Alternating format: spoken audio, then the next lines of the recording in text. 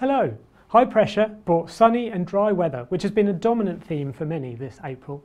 It's been the sunniest April on record for the UK, and rainfall was low for most of England and Wales, although Scotland and Northern Ireland were somewhat closer to their respective averages. There were some notable warm spells, and the highest April temperatures since 2011 were recorded.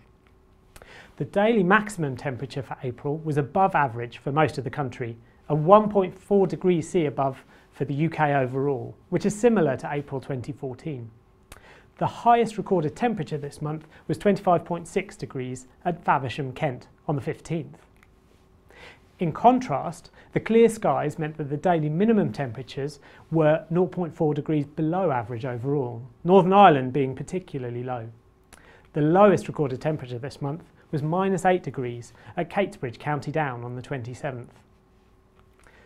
With 46.3 millimetres, April has had 64% of average rainfall for the UK overall. However, as is often the case, this masks the detail, with much of England and Wales being notably drier than average, but western and northern areas being closer to their average. The highest recorded daily rainfall was 65.2 millimetres of rain at Altdeg House on the Isle of Skye.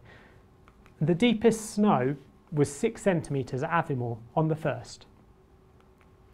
It was the sunniest April on record in a series going back to 1929, with 143% of average hours of bright sunshine. Morpeth, Cockle Park in Northumberland, for example, recorded 21 days with 7 or more hours of sunshine. A maximum wind gust of 75 miles per hour was recorded at Capel Curig, Gwynedd on the 12th. Now let's take a look at some of the weather that defined April. The month opened with a northwesterly airflow, with cloud and rain spreading from the west crossing England, while further north showers frequently turned to sleet and snow. There were plenty of clear skies in the east and north by the 2nd. After this, high pressure kept things quiet and dry for most. And by the 9th and 10th, the warm weather, light winds and a southerly airflow conspired to create a spike in air pollution, particularly across the south coast of England. Advisories were put out for people to reduce their physical exertion outdoors, and then followed a period of more unsettled weather for the north of the UK. While much of England and Wales continued to enjoy some spring sunshine, there was a spell of persistent heavy rain in western Scotland on the 13th and 14th.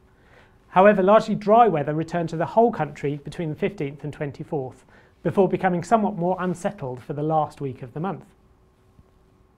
With an Arctic air mass affecting the UK, snow showers again affected the higher ground across Scotland, Northern Ireland and Northern England.